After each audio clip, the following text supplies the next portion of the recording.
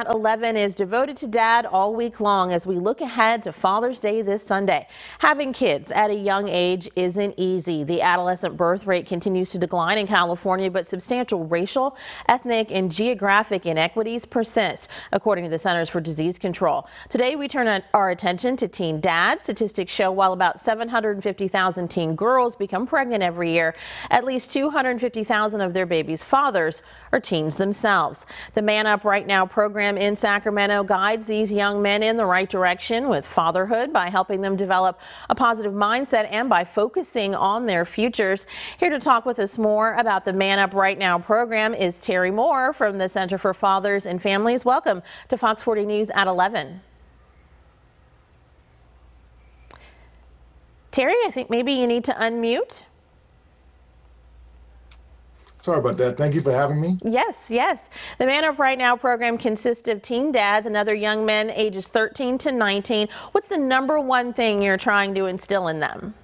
Well, we're trying to instill to focus on their future. A lot, there's so much going on that attracts the attention of young people nowadays on social media and in the world. But we're trying to get them to focus on their careers, trying to focus on developing into being a young man, and also being able to cope in the absence or the limited time of their father being present. And those three things are the elements that will help them to grow into being successful young men. Children who don't live with their fathers are 5 times more likely to be poverty-stricken than children who have both parents at home. And yet we also know that 8 out of 10 teen dads don't marry the mother of their child. How does Man Up help these dads confront the frankly stark realities of their situation and start making some of those job connections and trying to, strengthen the bonds that may be there? It could have been an acrimonious relationship that developed and maybe they're broken up with mom. How do you try to emphasize how much that relationship means, it being positive, cordial for the kids? Well, we talk to them about where they're at now, where they're possibly going to be, and then where they can end up. And the important thing is that they may not have a male figure who has had that conversation with them about how child support can ruin your financial development, about how being married and being in a solid relationship will be important to their careers, about at least investing some time into their careers and what they want to be and what they want to be and what they want to do, and developing a legacy of who they want to be in the future, not who they become because they didn't focus. So, we tell them straight out. We show them the numbers. We show them we have the Department of Child Support Services involved. We show them the worst part of it and realistic people who come in and tell them this is what happened to me. And then we show them if you avoid these things and you take the right road, this is what your future can look like. And this is what success looks like. Which one do you want? And they always pick success. Obviously, babies do better when parents do better. We know young mothers often never get their education back on track after the rigors of pregnancy and delivery. Does Man Up focus on making sure these young men stay in school and then pursue higher education, be it vocational or otherwise?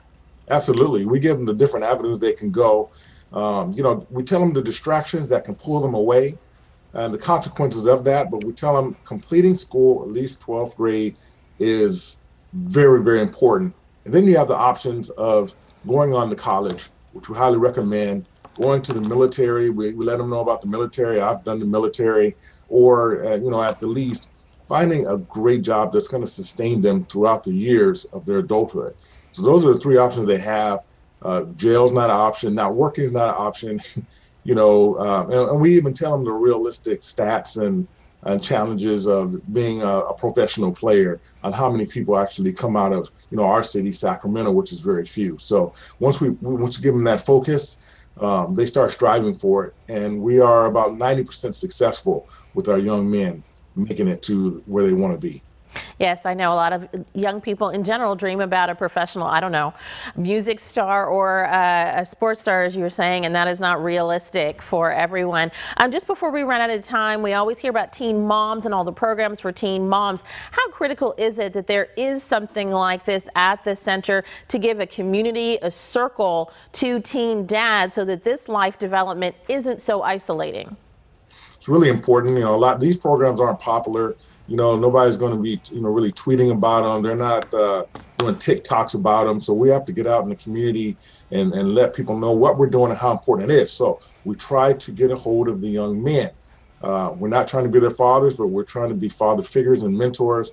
And we have this program, Man Up Right Now, that teaches them right now, not next year. We're not going to circle back around right now. And then we have a program, called Mothers Raising Sons. So we can touch bases with both sides. A lot of times young men go to the program, you ask them, how was it? Good. That's all they say. The mother doesn't get any information. So we give the mothers the information.